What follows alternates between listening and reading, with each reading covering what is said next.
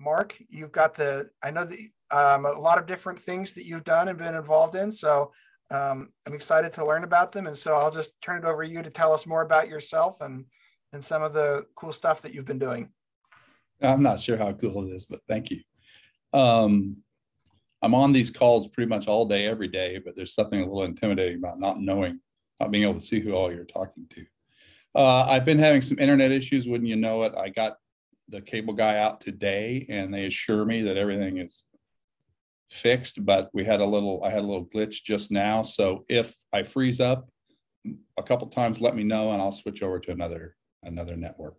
So I wasn't really sure how I wanted to organize this. I've got 2 of these to do this month and thought maybe I could kill 2 birds with 1 stone, and that didn't really work out. And ultimately I decided that I would kind of organize it around the Konza Press, a little publishing company that I've been involved with for a long time, and look at some of the images related to different publications. You talk about yourself enough, you develop kind of a legend or whatever. And I realized when I was trying to build a little timeline for this that mine doesn't necessarily add up. Some of the things I've been accepting about my own history as truth might be off a little bit. I'm going to share my screen. Well, before I will, I'll say, so it starts out, it's 1979. I'm a senior in high school and my dad's mom passes away. And my granddad's going to come stay with us and we're going to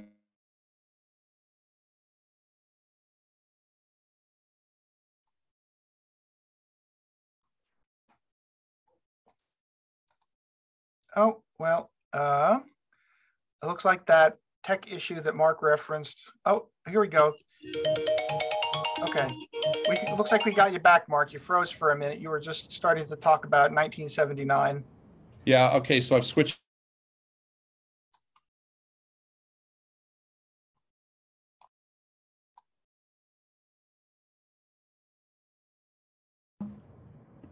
Oh, okay. Are you there? Yeah, you froze up again for a sec, but. Well, I switched over to 5G and let's see how that goes. Yeah, okay, sounds good.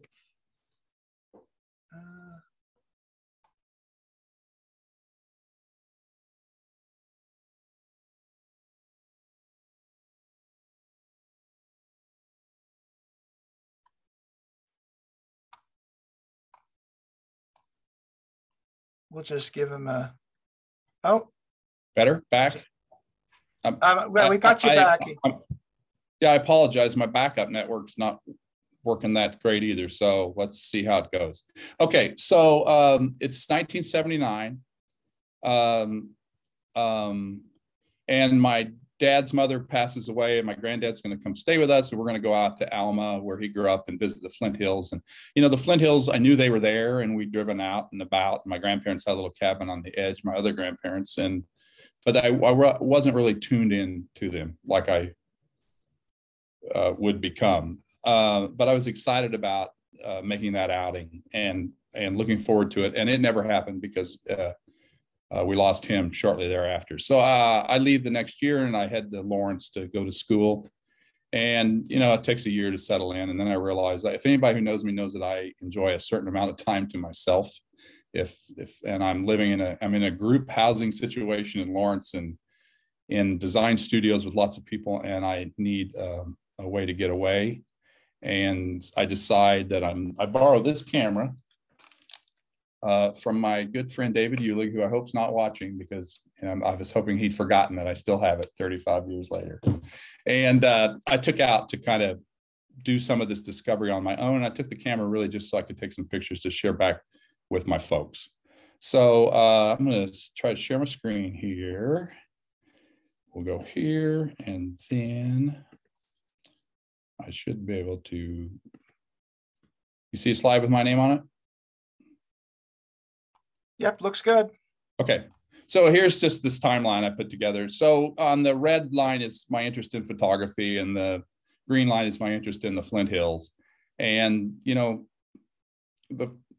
both of them were not a thing at all in the early 1980s, but over time they they began to come together. I became more interested in the Flint Hills and more interested in my history in the Flint Hills and interested in using photography as a means for communicating,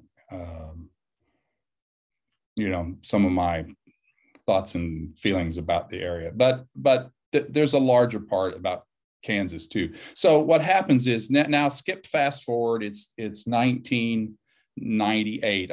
I'm out of school. I went to work for two best friends. One of them was from Newton, Bo Jones, a railer through and through. I worked for these guys for 11 or 12 years. I ran the creative side of an apparel business, essentially. And Bo left, and then I left, and I didn't know what I was going to do. I took on a design class at KU to teach, and one of my students had a really great project, uses this thing with corrugated cardboard, and I kind of got an idea, and I kind of wanted to maybe try to be in some sort of business. And I talked to Bo about it, and he says, okay, I'll put up some money. And the Konza Press was born. So stop backing up a minute, just to, everybody kind of thinks, did I name it after the Konza Prairie? And no, I mean, Konza is one of the many spellings and pronunciations. I named it after the same folks that the state's named after. And this was our product. It was, I just really kind of chose note cards, I think, because I had some pictures. I just needed a product to sell. I was kind of in love with the idea of the package. And we put these box sets together and started selling them. I hired 2 sales reps. Those were the boom days of retail in Kansas. I had Jerry Gorman working out in the western part of the state, and I had David Earhart out of Lawrence working in the eastern part of the state. And I was going out with box of cards under my arm and knocking on doors and opening accounts. And it's kind of fun. And I would show up at the post office with basically a truck full of boxes, and I was pretty excited. We learned pretty quickly that, Kansas is a pretty small marketplace, and there's not a whole lot of margin in note cards. Ultimately, my partner, it just wasn't, he was spending a lot of time on it and not really seeing this explosive growth I think he had hoped we might have. And our goals for the company were different. And I didn't know what I was going to do. And my parents, who I know are on the call today, kind of stepped up and said, my dad had retired, and said, your mom and I might be interested in buying Bo's share. And they did. And that was an awesome thing for a lot of different reasons. I don't know that the company today is at all what any of us imagined it would be. It's really, it says my connection's unstable again. I seem to be back. But above all else, it's just been an opportunity to do something with my parents over a lot of years, something together as an adult, and a reason to talk to each other every day. And I wouldn't trade that part of it for anything. When Dad took over the bank account, I said, how much money do we have in the bank? And he said, why? And I said, well, I want to do a book. And he said, well, it better be a really small book. And this was born. It's about the size of a CD case. And I'd be surprised if you haven't seen one of them. This has been in print, except for 2 years off here because of COVID. It's been continually in print since 2005 in one edition or another. And I'm really proud of that. I think it's certainly the best-selling book of its kind in history, and it was almost a joke. And it's become an ambassador for Kansas. I just wanted to dispel the myth about Kansas being boring, being a flyover state, pass-through state on your way to Colorado. And I love that this little book has been all over the world, and people buy them from me 12 at a time, to put in their suitcase, to take on trips. I've certainly been on every continent, and I just seems like every other day I hear of another place where they showed up. So what I was going to do here now is just share some images from this book that I contributed to it. So this is a collaboration with my friend Edward Robinson. Edward approached me pretty much in the street one day and said, you're the guy producing those greeting cards, aren't you? And I said, yeah. And he said, you need better photographs. And he was right at the time. I was just learning. And yeah, he was just learning. He was a little ahead of me. And we went together on this, and I'm thrilled that we did, and we've collaborated on a bunch of stuff since, and we've been really close friends. I just talked to him this afternoon. So Holanthius annis, this is taken in Sherman County, right on the Colorado line. So what I need to throw in there is, at this time, I was working in Denver. So I was going back and forth. I was living here and had one big client in Denver, and it created a lot of opportunity for me to take pictures out west. And it was always a challenge to try to be in the right place at the right time, you know, so always trying to figure out, if I leave now, where will I be when the light gets right, or this or that. And sometimes, and I'll show you another image, I wound up, you know, loitering or speeding or one thing or another to try to make something come together before I lost the opportunity. This is, I was really mad at myself when this is a film camera, large format film camera, medium format. And when I got the transparencies back, I'm like, what was I thinking? Why did I shoot these backwards, you know? And then I began to see almost these plants take on almost kind of a human quality. And I've come to love that I shot it backwards. And I think that's why it's been a really popular image for me. It is without a doubt the most sold image in my portfolio. It's also one of my oldest commercial images. And I think those two facts are only kind of loosely related to one another. This is another early image. I can't remember, Rawlins County, maybe. Taken during that same era, another real popular image. This is one of my personal absolute favorites. This is pieced together out of 5 images. You know, the first digital cameras came out, the sensors were relatively small. So all of us who were trying to make prints that we could do something with were getting into panoramas, because we could combine files to make something larger. And hand stitching them, I put this together, you know, without any software. That's the little tiny town of Levant. You can see the elevator and a couple lights in the background.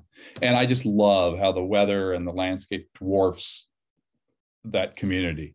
And looking up the exact location to make a note in some publication or something a few years ago, I realized that this place where I pull over, and I've pulled over there a bunch of different times, was the scene of a really grisly murder.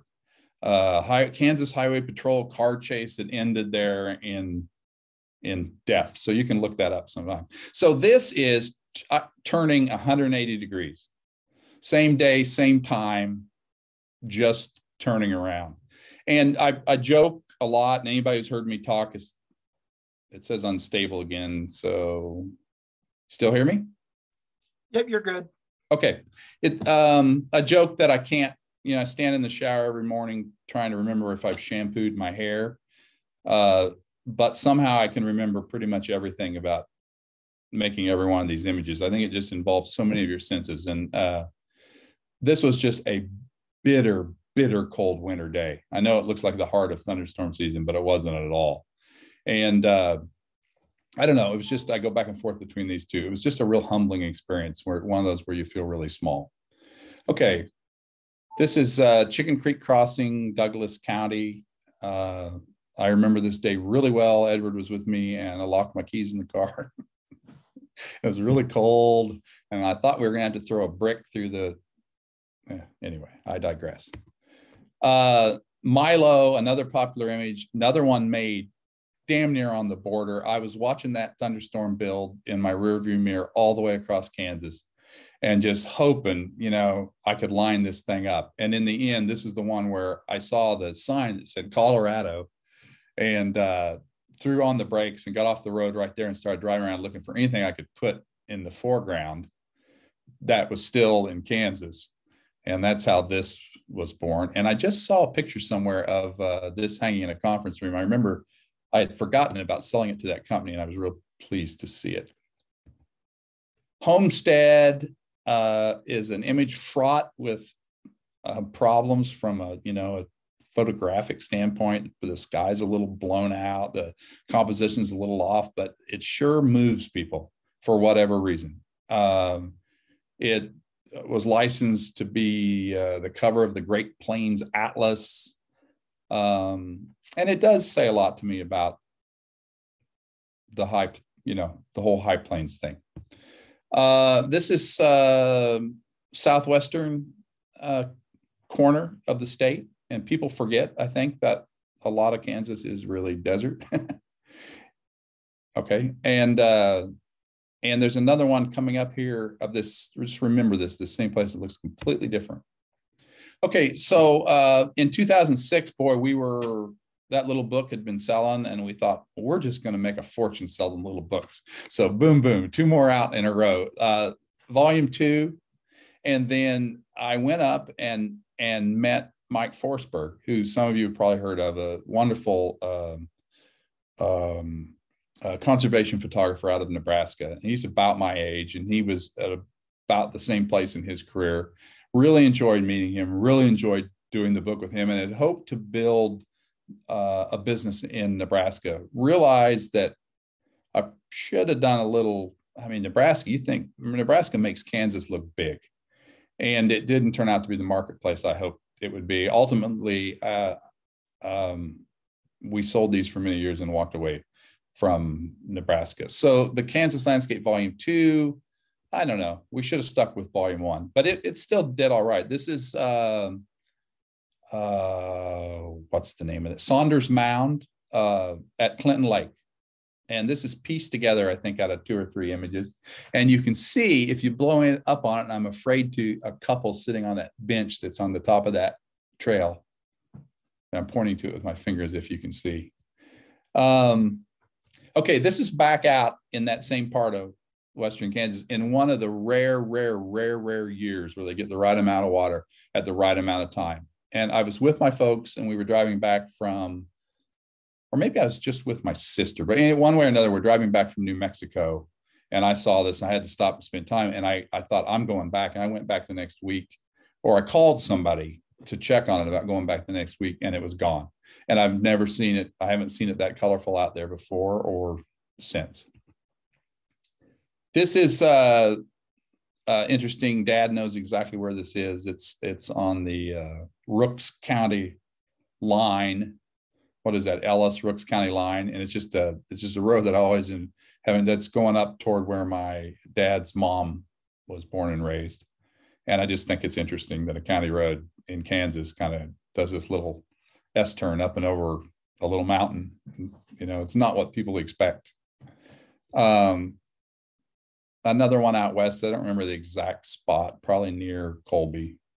I always just thought it looked, just kind of a classic summer evening, say goodnight, folks, shot.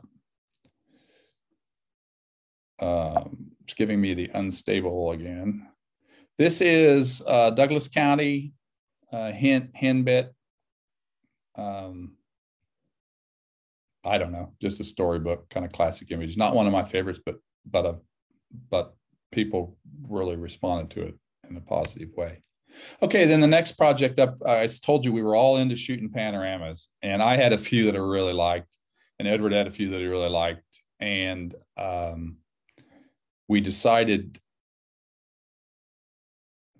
well, that's really funny. Hold on a second.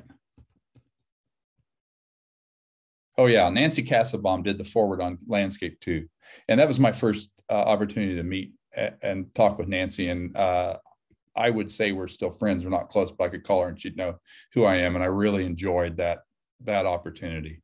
I remember calling her to ask her something, and Howard Baker, who at the time was probably one of the 3rd most powerful men in the world, would answer the phone and talk to me like I was his, long lost buddy, and I thought that was pretty neat. So Marcy Pinner, who a lot of you know, I'm sure, graciously wrote the forward for this, and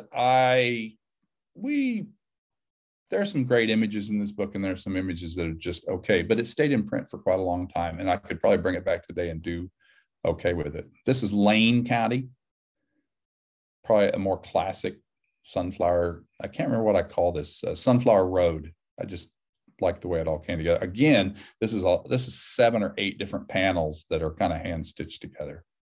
This is Douglas County, ice storm. That barn is gone now. This is if I do say so myself, a really beautiful print on paper. at size at 30 or 40 inches. And when we briefly had a gallery, I shared a gallery with Louis Copt and Lawrence, and for whatever reason, maybe the Douglas County tie, but this was a favorite there. Flint Hills, from probably my favorite spot. If I told, when we get to the Flint Hills part, if I showed you how many were from more or less this spot, it would be embarrassing for me. Okay, so then the next project we did was, this is during the time when I was doing the gallery with Louis, and I just thought that it would be a good idea to do something with that wasn't photography. We did okay with the title. It wasn't a barn buster, but that's more on me than it was on Louis, because all the work in here is absolutely beautiful. I've skipped that because there's none of my stuff in here. So now it's 2011, and those two lines on my graph or my timeline that I showed you originally have kind of converged. And I have really become involved in the Flint Hills, and I'm interested in my history in the Flint Hills. I'm interested in being involved. I've met Jim Hoy and all the Hoys, and I'm beginning to want to have a voice about this part of the world. This book was produced, it's been reprinted twice. We're in the second or third edition. It's will be in print, I hope, for some time to come. It's been a really good product for us. I was a little nervous about doing something that was just a part of the state, right? Maybe I was kind of carving up my audience too much, but the reception is heartwarming. This is a quote from the book. It was really kind of my realizing that, maybe I don't need to be a National Geographic photographer and travel the world. Maybe there's something important to do right here. And at the time, there are a lot of fantastic photographers working in the Flint Hills right now. And I'd like a bunch of them I met through workshops with Edward. And I did one with, or I went to a couple of his as a kind of a helper, glorified junior partner, and then we did a couple together. And mostly the people who came were just people like me who needed access. They didn't really need to gain photo skills. They needed access, which we sorely lack in the state. We have a lot of private land, which it's not a bad thing.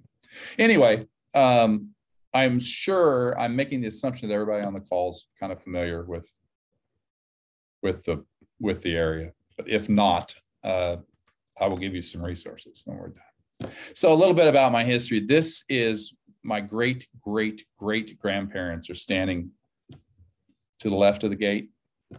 So my great grandmother's in there, and the house still stands. They came to Wabaunsee County pre-statehood. And this is just on the other side of Alma. And in this is my grandfather, the one who did not make the trip. He's the baby in the picture. So this is my grandfather and my great-grandparents and my great-great-grandparents. And, I began to have this real sense of belonging somewhere that kind of caught me off guard. I'd be poking around out there on ground that had, kind of been in the family for a long time, and just felt really oddly at home. This is, these are images from that book now. So this is Fall in the Flint Hills 1. You get tired of naming images. The weird thing about this is I had this in the gallery and a big copy of it, and it's in Greenwood County. And I took it on a day. I was with my folks, and I remember the day well. We were going out to look at a little piece of property, and a lady walked in and she says, "I know exactly where that was taken." She was all excited. And I hear this all the time. And I've learned to just kind of nod and smile and say, yes, maybe you'd like to own it. But she was right to within, a few feet. She goes, "You were standing here, and this is," and I thought that was pretty cool. And the landscape can certainly make an indelible impact on people. They kind of imprint. Another real favorite of mine, Central Flint Hills, Chase County, A rock that I joke is, my most popular model. There's burning going on in the background. This has been burnt probably in the last 10 days or so. That's my favorite time of year, that transition. It's just so quick.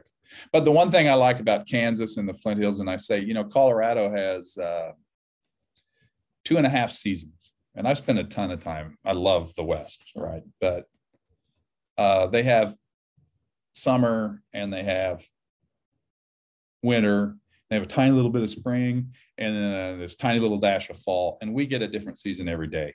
I mean, I can pretty much, you can take me blindfolded into anywhere in the state, and block my other senses, and I could tell you, what time of year it was just by looking at the color palette and what's going on with the sky. There's something new to see every time you turn around. I think that's one of the really special things about the plains.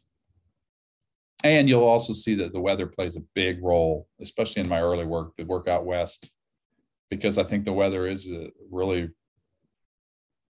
big part of the landscape. The weather is definitely part of the scenery. It's not like the mountains where you fill 3/5 of everything you see is ground and a little sliver of it. Another Central Flint Hills, very late winter.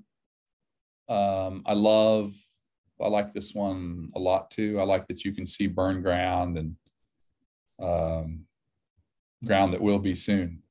This is probably March. It's probably not too far from now. People were burning earlier and earlier, and now there's a lot of fall burning going on. It's hard to predict. This is Wabunsee County, Snoqualmie Creek, just a good hay meadow and kind of a classic Kansas scene. And it's an older image. I entered it in a show this year and took a prize for it, which kind of pleased me and surprised me. I've just always thought it seemed real peaceful. And I have one here if you're interested in it, printed on metal. This is the headwater of Fall River up at Texaco Hill, basically.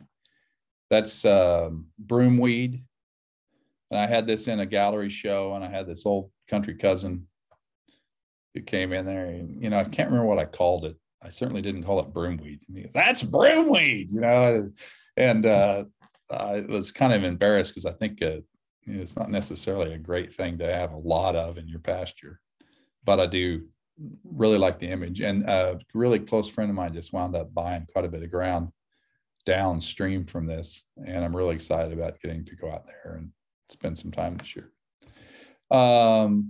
I think I put these two in a row here. Yeah, I like to hang these two together and talk about these two together, and I think they're next to each other in the book. I thought a lot about pairings in the book because this is essentially, the same place, just opposite times of the year. And what a difference, what a difference a few months can make. This is one of the few images of mine that I've had hung in my own home, Churt Ridge at twilight, because I've always felt like I could walk into it, that I could just walk into that scene. It's just a neat place to be. I remember I had it when I was in graduate school, and I had made I like people from other parts of the world.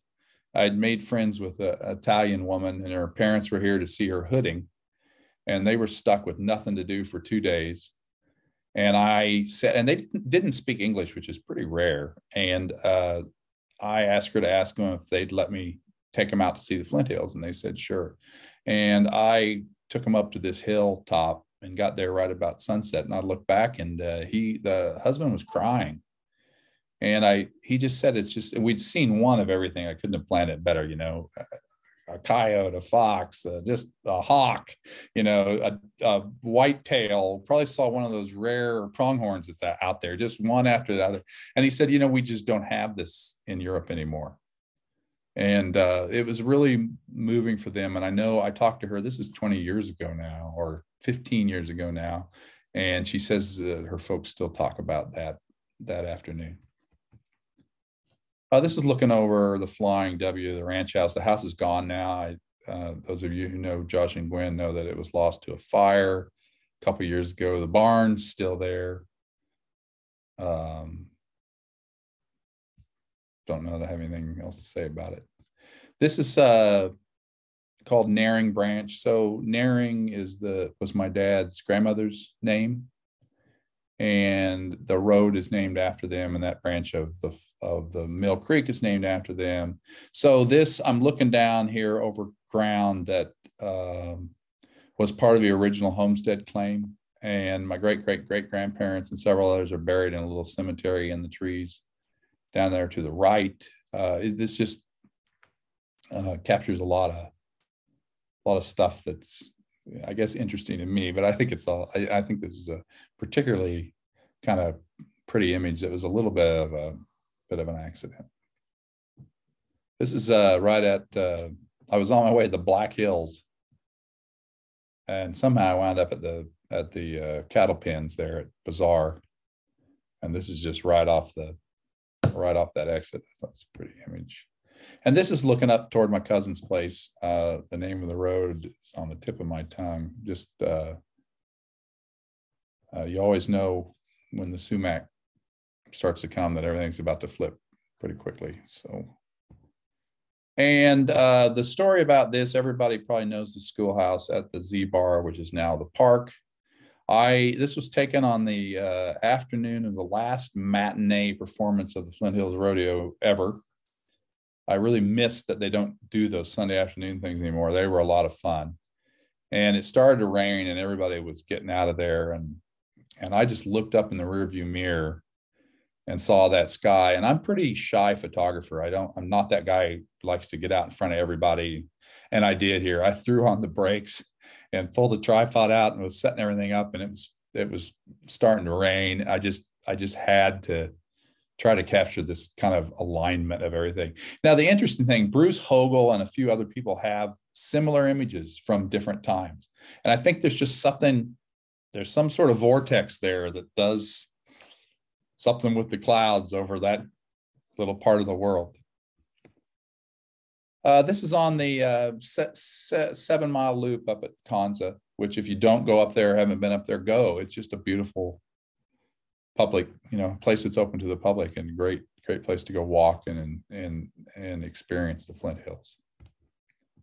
So I don't remember why exactly, but I called Josh and Gwen Hoy and said, hey, can I just come stay down there for a week? It was in the fall, and camp and make photographs. And they said, sure. And I was talking to Jim, and Jim says, oh, you got to go over to such and such a pasture and see this grass. It's really tall. And it was, and I wish I had the other picture. It's up to my shoulders. And he was telling me, and I cut some of it. It says unstable connection again. Let's see. Okay. I cut some of it and I have it out in the garage. I was always going to find a really long glass tube and frame it for him. Jim was telling me stories about how they're in the literature about people being able to reach down and tie the grass over their saddle. You don't see that so much more because people just don't let it go that far. This is one of my all-time favorite Flint Hills images. It's that year, 2012. We had really, really no winter at all, and it was really dry. It was just, everything was out of order. So you got the red buds out and the trees are blooming and nobody's even thought about burning. It was just kind of a rare kind of combination of things. And I don't know, I was with a group of people. It was one of those workshops, and I know one person in particular, and she may be on the call, who has a similar image, who's kind of left it in the drawer and let me have this one. And I appreciate that. I wasn't going to go because an old friend of mine from growing up I just learned that he had passed away. He was a brilliant musician, and I was just kind of down and out. And Edward said, "Oh, come, and you don't even have to bring a camera." So I'm like, all right. And I got out there, and then I saw this starting to happen. I was running to get that camera, and I call it heavenly light because I always felt like Bill kind of handed me the shot. This is more recent in that same central area. And this is June. This is kind of it's just a weird time, late summer, and people are usually, it's been hot and people are hiding indoors and not really going out. It's a really beautiful time to be out there. The palette takes on more of a softer, I'm looking at the clock, a road this road has appeared in a lot of photographs, but I just couldn't resist this one. And this, I think, is the last of the Flint Hills images here. This is on that ground that Bill Hodges sold, looking back toward the turnpike. I debated forever whether I'd leave the truck there or take it out. I would normally take that out, and I'm not opposed. I take phone poles out too. But I think it provided some scale, and it is interesting how a lot of people, all they know of the Flint Hills is the turnpike, and that's it. And I'm always blown away by, I live in Kansas City. I grew up in Wichita. I live in Kansas City and have for a long time. And I'm just blown away by how many people here live, an hour away from this really unique and rare, endangered ecosystem and really know nothing about it at all. Symphony has changed that a little bit, but okay. So I had envisioned a trilogy. I wanted to do something with fire. Louis Kopp, the painter, he and tip of my tongue, photography professor from Emporia State, had both kind of been pioneers in seeing that fire as a subject for artistic expression. And I kind of got on board with that too a little bit. I mean, I just love being out there this time of year. And if you can make an interesting image while you're doing it, that's just a bonus. So I just can't wait till that time of year. It means winter's over or almost over. I think my dad, who's on the call, said, I'm not so sure this is a great idea. It's fire, and in the end, he may have been right.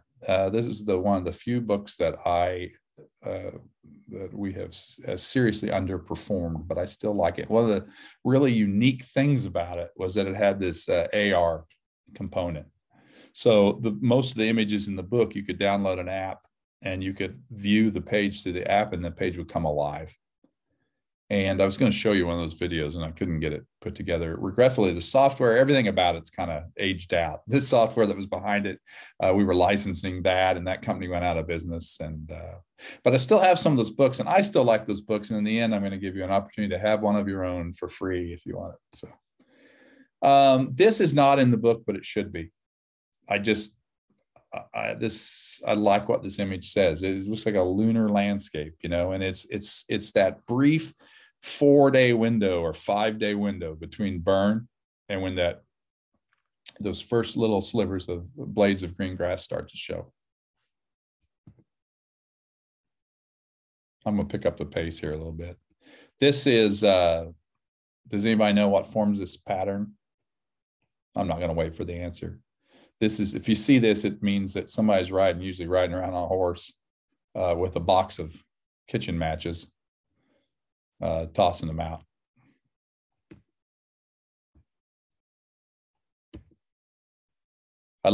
This is the video I want to share because just the crackling, and you can hear the metal arcs, and you can almost smell.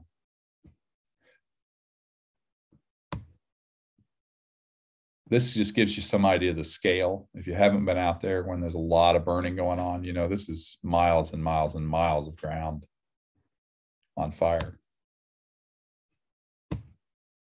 Okay, so the next book is the Kansas Sky. So the very first book, I didn't say, the first little Kansas landscape book, I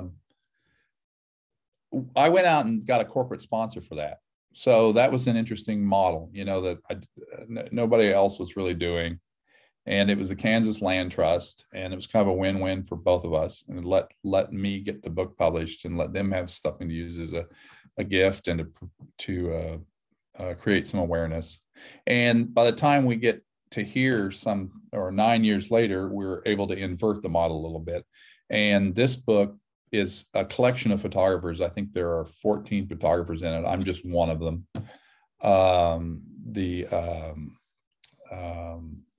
I'm going to give credit for this photograph in a second when it comes to me. We took the royalty that normally would have gone to the photographer, and we offered it back to Marcy Pinner and her program, Kansas Sampler Foundation. So a portion of every book sold goes back to her, and it's not a ton of money, but it's a nice little contribution to her every year, and I'm glad we can do that, and I think she's glad to have it. It was a way I didn't know how to. I don't believe in doing books and not compensating the content creators. There are just way too many people out there taking advantage of content creators. But I didn't have a way to pay. There was just not enough in here to pay everybody. So I got everybody said, I'm going to do this thing and I want to support this cause. And we did it, and we're still supporting that cause. I had this winter image in there, and this image I've always loved because it just looks like some sort of time warp is about to open up, and the aliens are about to take another cow or something going on here.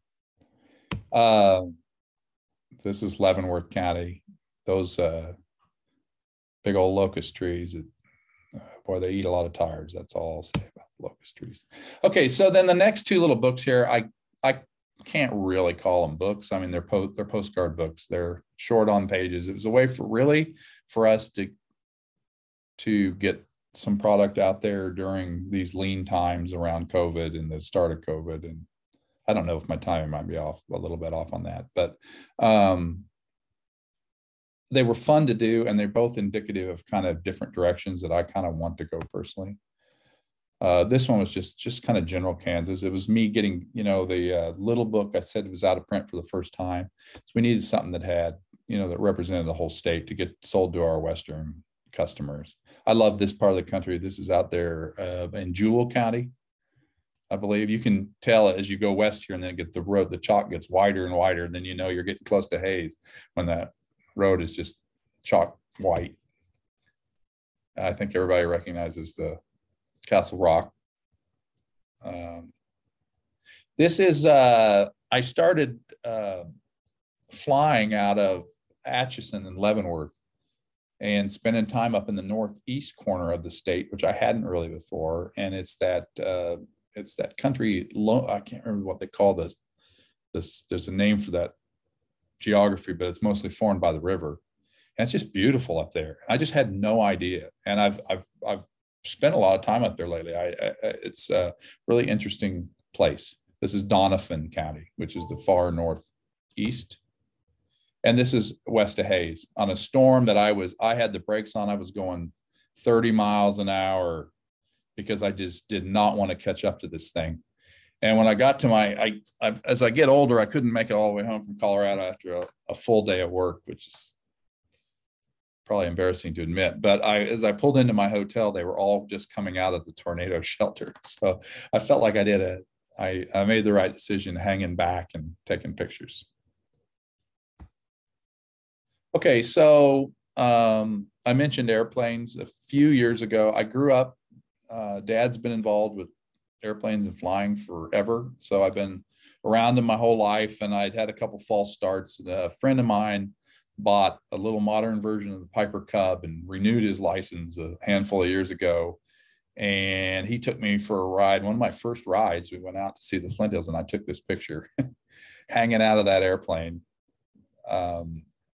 And I was like, wow, I got to do this.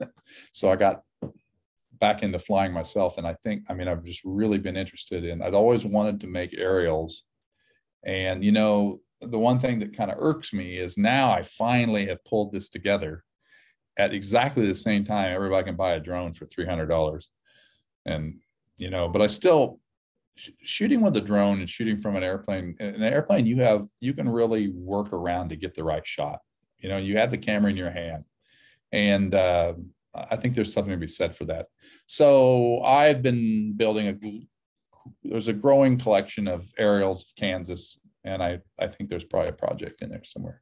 This is Flint Hills, early spring. This is Eastern Red Cedar. Jim is, pretty passionate about the encroachment, and so am I. In fact, I want to work with him on that issue. specifically over the next few years, but this is still kind of a pretty picture. This was that day, and this is, they were controlled burn on the Z-bar.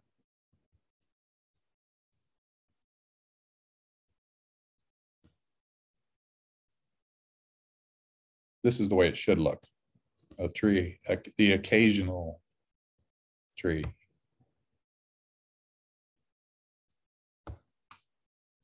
This book does not exist, but to me, that was always the third leg of that series.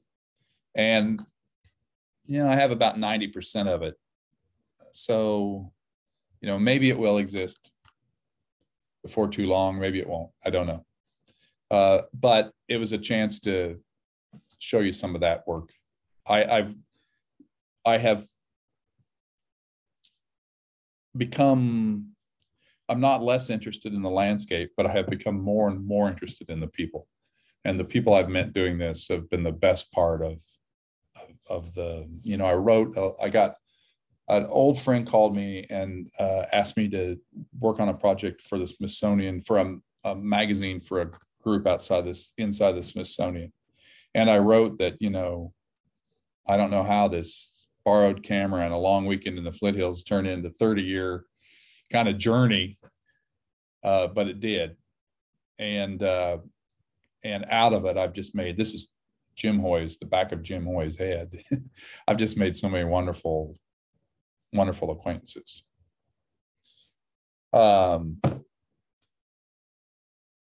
You know, that's not all done on horseback. In fact, not all that much these days, but it's still interesting. This is a cousin, and I thought it was really clever how he got his four-wheeler on and off of the truck. I don't know. I helped put these cows on in the spring and take them off in the fall. And this was a vet out of Hillsboro, and I don't know what happened to him.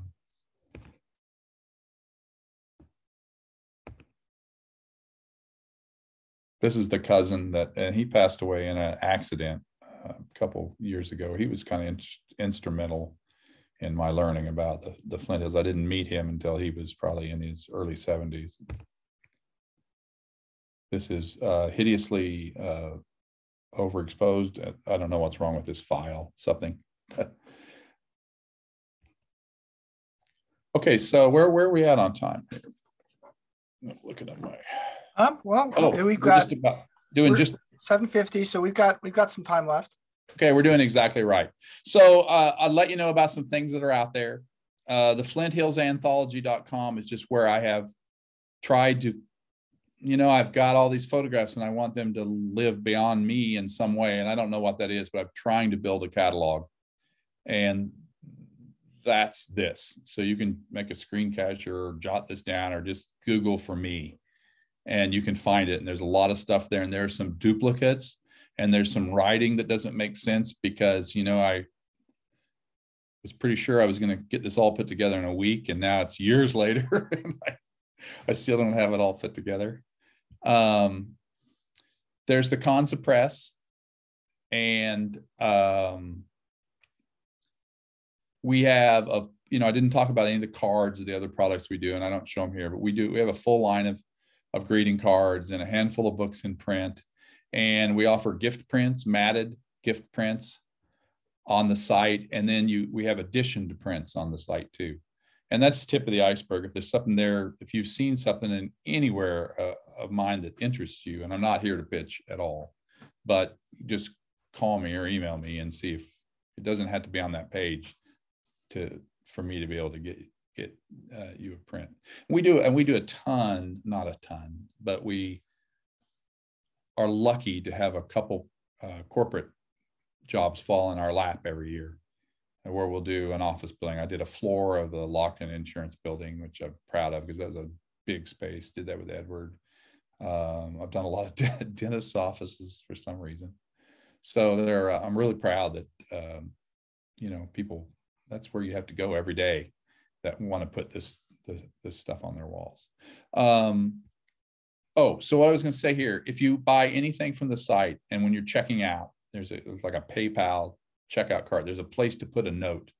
And if you just write, you know, Newton, if you put the word Newton in the note, I will throw in a copy of the Prairie Fire book with a purchase of anything else. Okay, and then I wanted to just talk briefly about Emil Redmon's cow. And I'm going to stop my share to do this. And I'm going to come to here. And then here.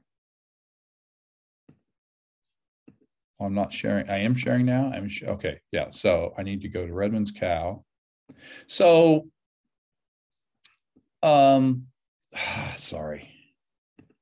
I knew that would happen. So I cleaned my desktop. See how smart I am. Okay. Now you see just pretty much this old cowboy. This is my friend Martin Gannott, and Stephen Anderson, the one in the picture I said was the cousin he was a great storyteller, and I really wanted to get some of his stuff on film, and he wanted to do it. He had one about my great grandparents that I just can't remember, that I just loved. And I just kept putting it off and putting it off. In fact, I had put it off the week before he was in the accident and passed away. So I have been thinking about wanting to do this for a long time. And I had met a gentleman who was on the board of the Wabaunsee County Historical Society, and were kind of talking about wanting to start getting some stories collected. And the two came together, and I jumped in and I started going out to collect stories from old farmers and ranchers. And the reason being that some of these folks, you know, Rural Electrification Act was 36 or something, but they didn't have electricity and running water in a lot of the Flint Hills until the 50s. So this is kind of the last, these folks in their, especially the ones in their 90s. And I have a woman I've interviewed twice who's 102. They experienced a completely different life. They worked with horses. You know, they didn't have running water. They were sustenance farmers. It's just a completely different way of life. And I just wanted to collect some of these. And what I did a little bit differently is I don't want people to just tell me their history. You know, history is easy to look up. I just want to talk, and hopefully a handful of good stories will come out of it. And I didn't know which one to do, so I did one that's funny and short that I wanted to share with you tonight. This is Tony Misaki. He is a 7th generation Kansan like me. And this is a story about his uncle.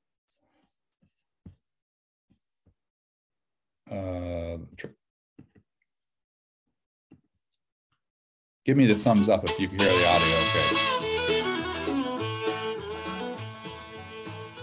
And so a bunch from Volunteer walked over from here to our place, which is about 3 miles, and Otto Krotzer was one of them. And in 1908, there was no electricity or lights or anything, so I guess they carried lanterns, I guess.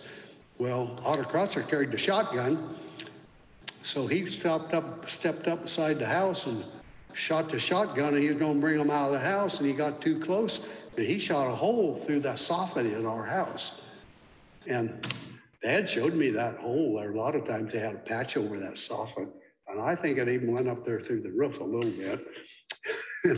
So then, that was in 1908, and so then he come back and courted Mabel then, and they used to tease him about that, and he sheepishly had to always admit that he shot that hole through Herman Miseki's house, and then he come back and courted his daughter. Well, anyway, another deal with Otto Krotzer is over there at this place where William Horn's place was, and then afterwards, when this Slip Grunwald lived there, they had a big barn, and they had dances in there, you know, old dances. Well, anyway, and this was before Otto and Mabel was married. Did you ever hear of Phenamint gum? You know what Phenamint gum was? Well, it was a laxative gum. It was made for kids. Kids would always chew gum. So then instead of them taking casserole or something other, they'd give him that gum, you know, if they was constipated. Well, here come Otto Kratzer that night, Dad said. He said, over at the store, we got in this new gum. I want you to all try it out. And he passed it out. And he said, oh, take a couple, they're good. Dad said it wasn't long. He said they was all running for that outhouse. He said they all got their craps. And, oh, I bet you Dad told me that story 4 or 5 times. And that Otto Kratzer pulled that on them. He just loved to pull little tricks like that on people. And I didn't stop that. I don't know. Maybe I had to go back and check my edit. So this is a labor of love. I couldn't pick one person, one set of stories out of here over another. I love the interviews with Evelyn and Mary. They were 99 years old. They're best friends. They apologized that, well, you know, we've only known each other since like 1960. Mary did not make it to 100. Evelyn is 102. They named a day after her this year, and Alma. And if you scroll down on the page, I interviewed her for the Smithsonian Project. She's in this. There's just a lot of good stuff here. And I encourage you to look at it.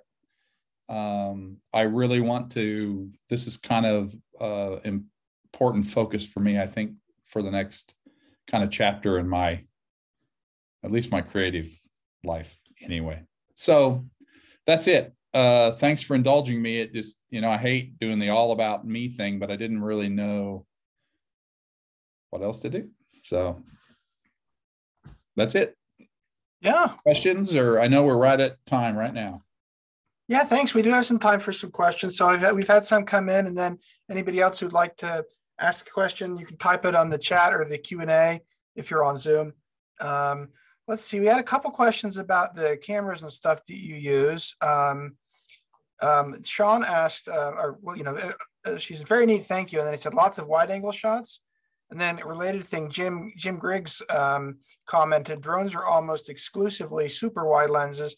So shooting from an airplane gives you choices in perspective. So what can you tell us about the different lenses? That's true. And in fact, so are all the action cameras are mostly exclusively wide. And I managed to buy one that's not, that I've been playing with a little bit. I've never been a gear guy at all. So if I thought I could grab it real quick without knocking something over, I would. One of the first cameras that I was I had, you know, the one that I never returned. And then I bought a fixed lens Fuji.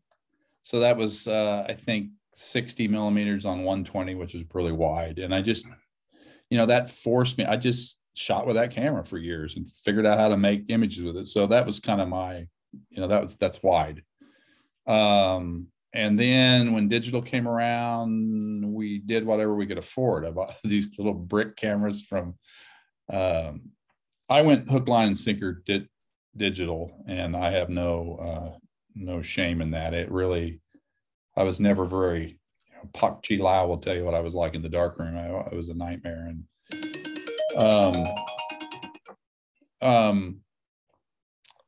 I 5D Mark II, my first full frame digital was a used Canon, and I put it's probably 17 millimeter middle of the road quality lens. I always felt like I didn't have a ton to spend, and shot that almost exclusively for a long time. And now I have an older Sony A-series A7 R3. And I shoot Fuji X too. It's my knockaround camera is pretty much exclusively the Fuji X. But I'm just not a big. I don't think the camera makes the photographer at all. And I think I have a friend who put a beautiful book together just using an iPhone. You know, it's really more about, I think, a combination of having something you want to express and having a vision and having some sense of composition and some of these other things. Well, really, as you well know, Jim, it's a lot about working to be at the right place at the right time. Yeah. And then let's see. Phil, Mark, thank you for sharing your remarkable works. You're definitely gifted. And then Crystal. Is that my mom? Phil Noah. And then Crystal said, love the stories. Where did you publish the postcard books? So I guess, is there a press in Kansas or somewhere around that you use? Well, we are the Konza Press. Right. And you can, where do you live?